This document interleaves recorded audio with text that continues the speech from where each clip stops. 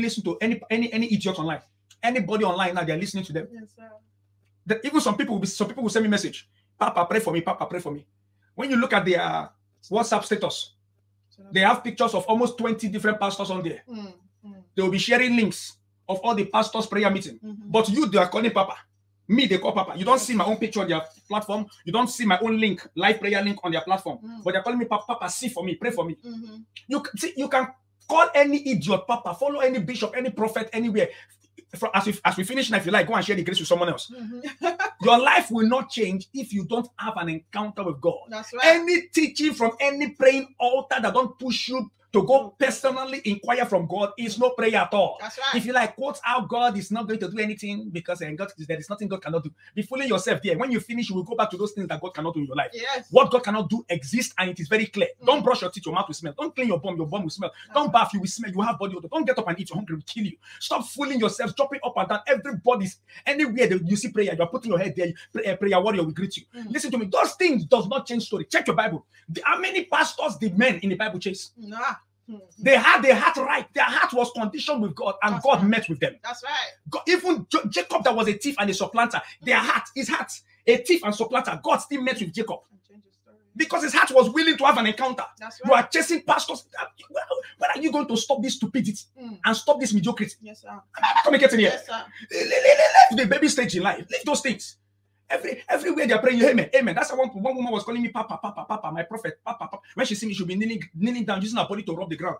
As we finish in service, she's going on a different page online, going on a different platform online, and she's leaving comments there. Oh, pray for me. This is my life. You are leaving your life comment online, like the people that are alive there, they give a damn about you.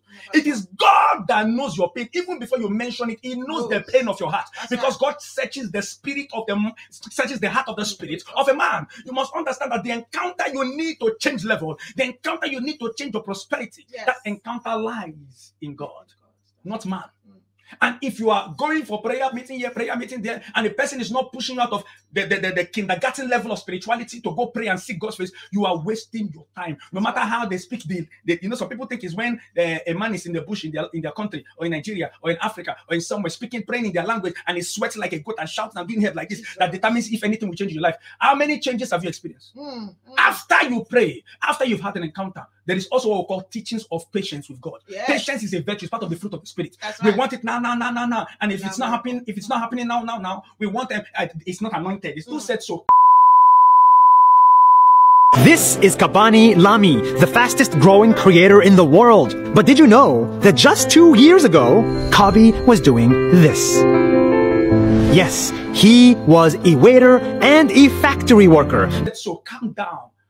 There are times where God will use time to sieve out nonsense from your life.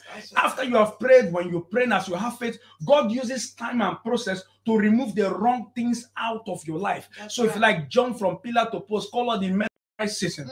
Listen to me, because it's not physically raining doesn't mean it's not spiritually raining. That's right. God does not see how we see.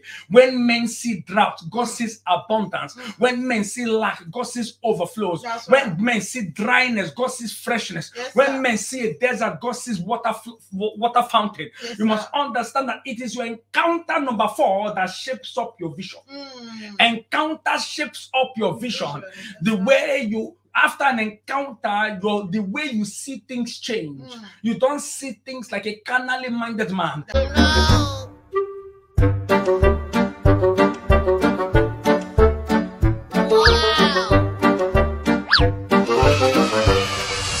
Little by little, he got more followers from every country in the world. His manager said to Khaby that he's going to be an international star, even though he had 1,000 followers. So it is your encounter that determines and defines the conviction of your faith in God. That's right. It is your encounter that shapes up the mindset of your faith as you walk with God. Amen. You must understand that every man that broke a record, Every man that did something gigantic in the Bible, Yes. every man that did something powerful in the Bible, any man that left the natural realm to operate in the supernatural realm, even though he was in the physical realm, that man and those men had encounters. Yes, Listen to me, you are as good as the encounters you have. That's right.